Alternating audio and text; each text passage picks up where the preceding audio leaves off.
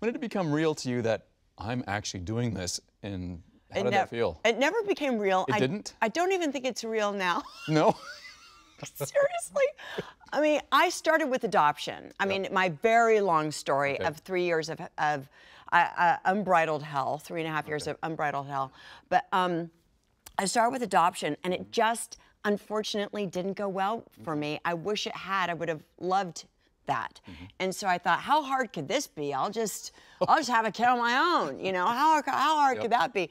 And then it ended up being quite a cycle. But I have 2 children that were carried via surrogate, 2 different surrogates for each child, and they're my biological children. Not that it really mattered to me, you know. I just wanted to be a mom. Just want to be a mom. Yeah, I wanted to be a part of somebody's life like that.